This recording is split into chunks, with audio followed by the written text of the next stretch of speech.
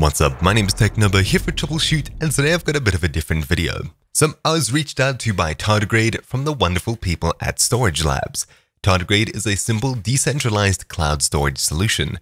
Files are encrypted, split up into smaller pieces, then distributed around the world. They talk about consistent performance at a much cheaper cost as a main focus of their project. It's a cool idea. I had previously heard about them because of their long included integration in FileZilla, previously just under the Storj name. Now they've teamed up with FileZilla to give you a 1 TB cloud storage solution for 3 months completely free.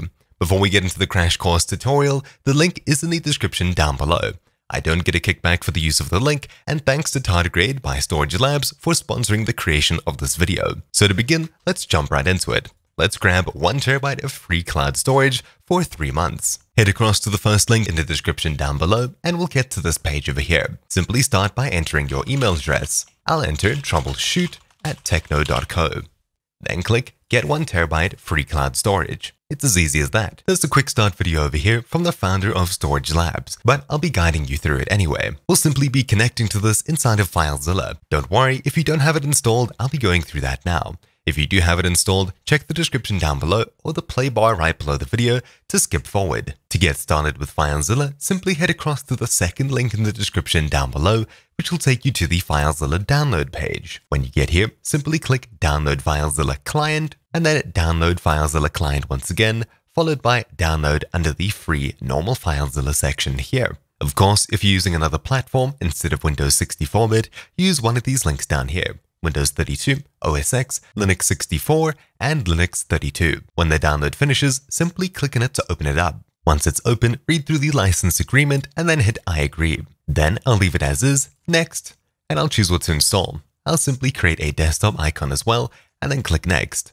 I'll choose where to install it, next, choose a start menu folder, but I'll leave it as is, next, and then I get an offer to install an antivirus. I'll click decline here, as I wouldn't want it. After it's done, I can simply leave it as is and hit finish to start up the FileZilla client. I'll hit OK, and now we have it open. Then, after FileZilla opens up, we'll begin linking this with our Tardigrade account and then uploading and downloading files. It's pretty easy to get started. As you can see, here's the integration advertisement with Tardigrade. I'll click dismiss for now. Hit Ctrl S to bring up your site manager. This is where all of your accounts are saved within FileZilla. Click new site and then enter any name you want. I'll call it Troubleshoot Tardigrade. Click anywhere or hit enter to save it. On the right hand side, from the protocol list, we'll choose Tardigrade Decentralized Cloud Storage. This is where it used to be just storage. After that, we get some different boxes to fill in. Head back to the page that we just entered our email address on, and we'll be copying some info from here. Under the satellite section, simply click the copy button to copy this text here. Then paste it into the satellite box over here. Then heading back to the web page, click copy next to API key and paste that in next to API key down here as you expected. Now, because encryption is all client-side, they don't see the true files that you're uploading and downloading to their storage solution. That is what this encryption passphrase is over here. In here, you can enter any password you want, just make sure to remember it, as there's no way to rescue your files if you forget this password. Because everything is encrypted file-side, you are the one responsible for your files and this password. I'll enter something simple in here, but of course, you should have a longer, more secure password. After doing that, simply click Connect, and when you're asked by FileZilla if you'd like to remember passwords, I do like to save them, but make sure you have this bottom option over here selected, otherwise your passwords will be saved in plain text. If you ever were to get a virus, they'd simply be able to grab that password and have access to all of your saved websites within FileZilla. So either have Do Not Save selected and remember your password, or click Save Passwords Protected by a Master Password and enter a password for FileZilla here. This isn't at all related to Tardigrade or Storj Labs, this is purely a FileZilla feature. I'll click OK, and then we're immediately connected to our Tardigrade cloud storage solution. You won't see too much to hint at other than this text at the very top. Directory listing successful. We're connected. If you'd ever like to get back here when restarting FileZilla, simply hit Ctrl S and then double click on the site on the far left hand side. Enter your master password, hit enter, and then you'll be able to connect. It's that simple. So next up, let's get to uploading and downloading some files. On the left hand side is your local computer and file system. On the right hand side is the remote file system of Tardigrade or wherever you're connected to. So on the left hand side, I'll navigate to desktop, followed by the Documents folder over here, which is a bunch of files I'd like to upload. Files in here range from designs to a bunch of images to a bunch of larger media files. These are some of the videos that I've uploaded previously, as well as my intro card over here. So uploading files is very similar to any other cloud service, but we can't just straight upload files by dragging them across into the root directory, for now at least. We need to first place them into a folder on the remote server over here called a bucket. Not a huge issue, especially if you're well organized. They do plan on improving this in the future, of course. We'll right-click on the remote side over here and click Create Directory. Then we'll call it whatever we want. It has to start with a lowercase letter or a number. So I'll call it Documents. Then once we've made our folder, we can simply open it up, and at the very top, we'll see the tree that we currently are in. We can head back here to the root folder and create a couple more buckets if we'd like. But instead, I'll open up the Documents bucket and I'll upload some files immediately.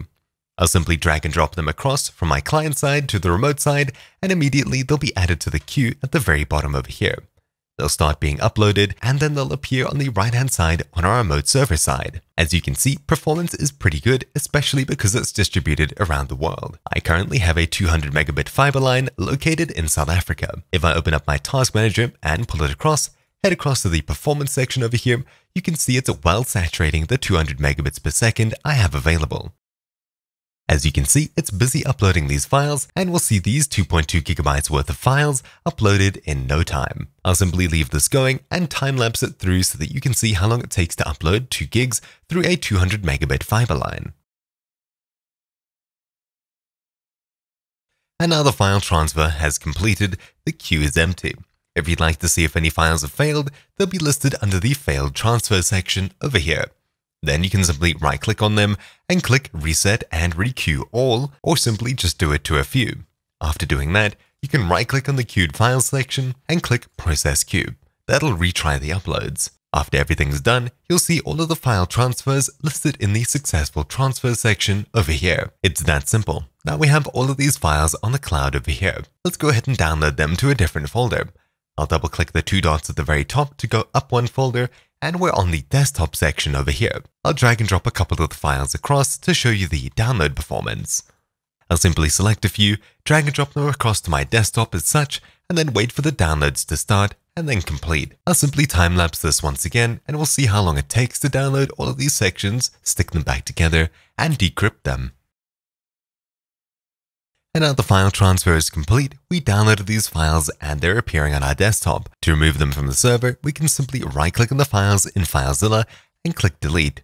After hitting yes, the files are then permanently deleted. It's that simple. So that's how incredibly simple it is to upload and download files to Tardigrade using FileZilla. It works pretty much exactly the same as any other FTP solution, just it's encrypted, decentralized, and pretty fast. To make it even faster, you probably could head into Edit, Settings, Transfers, and then raise the maximum number of simultaneous transfers just to make things a bit faster. Of course, you will need the PC and internet strong enough to do this properly. I'll hit OK, and we'll see what uploading all of these files again looks like. I'll quickly just download them to my desktop and then upload them all once again. So right-click, Delete, remove them from my server, then I'll select them all either from this section over here, or I can select them on Windows and simply drag and drop them across into the remote side as such. Now all of these files should be uploading at once, and my connection should be fully saturated at the full 200 megabit per second that I have available.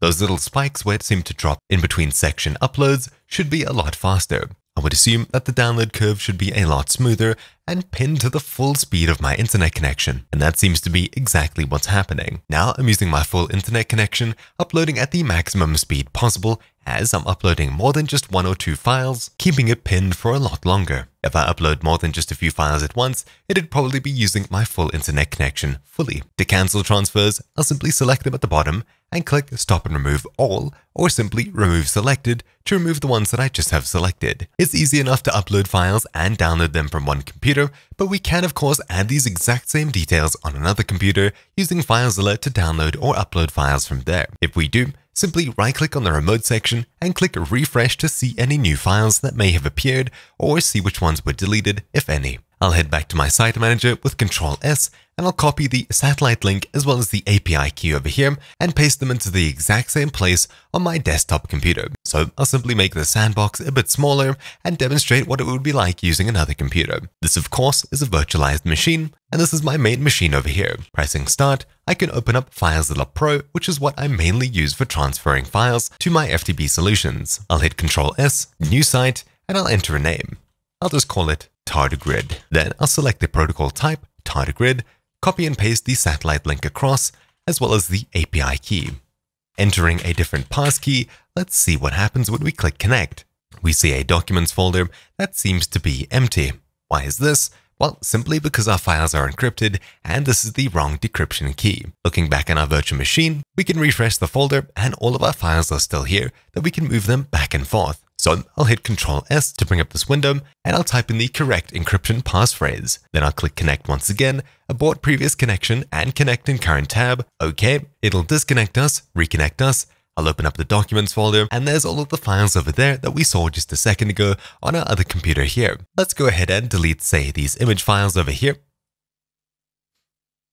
and upload, say, a video file off of my desktop over here. I'll drag and drop it across into the remote section over here.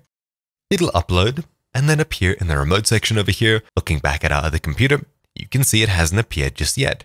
I'll right click, click refresh, and now we have our files over here.